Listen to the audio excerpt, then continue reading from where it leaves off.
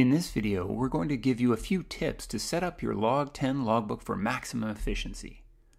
When you first open LogTen and tap Flights and Duties to enter your first flight, you'll be asked to select your typical role.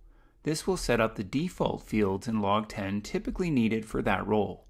For this example, we'll choose Airline First Officer. Our first flight is ready to go.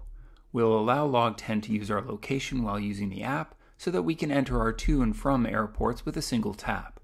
Now, LogTen is totally customizable and has hundreds of additional fields you can add to track exactly the data you want to track. To customize LogTen to your flying, tap the Actions button in the top right. Here you'll notice a number of options to save time, with the next leg, return trip, or duplicate flight options. Instructors can sign the flight, or you can share the flight with your co-pilot or between student and instructor, so only one pilot has to log the flight. It's a great opportunity for rock, paper, scissors. Speaking of students and instructors, alongside being a first officer, we're also doing some instructing. So we'll customize our logbook by tapping Configure Fields, then Configure Section in the Time section, and add Dual Given. We'll also add Student to the Crew section. This will enable us to filter all our flying for each of our students. It's important to note that whether a field is visible or not, any data entered historically is always kept in the database, so turning off a field does not lose the data contained in that field. Before we log our first flight, we'll also check we have the settings we want for our logbook.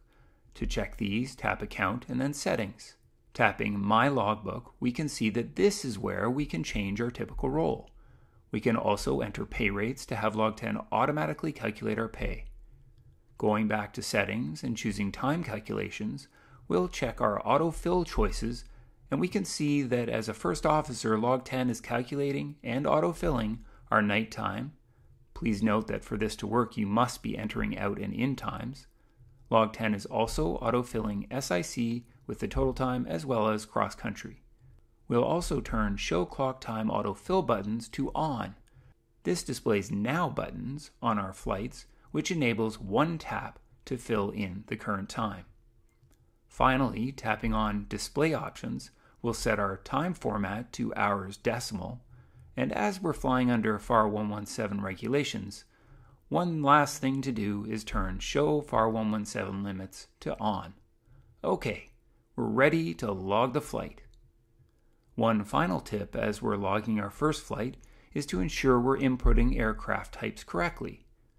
To choose from the database, we'll tap Aircraft Type, then pull down to reveal the search bar, tap in the search bar, and then choose All Types. Then we can start typing and choose the aircraft from the list.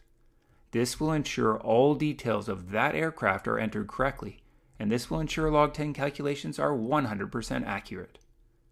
Of course, if you need help setting up your logbook, or indeed any other questions about LogTen, you can contact our fantastic support team by tapping Contact Support under the Accounts menu.